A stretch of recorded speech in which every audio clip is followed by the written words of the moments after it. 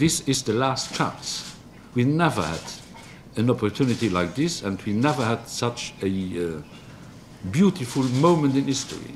Now it can be done. If these leaders are failing, the next generation will not do the job. And so I'm strongly insisting that this time a success has to be the outcome of the negotiations. All the ingredients for solutions are now there. I know that this process will not be an easy one, but I also know that it can be done. And believe me, if done, it will be a win-win situation for all Cypriots, but also for Europe.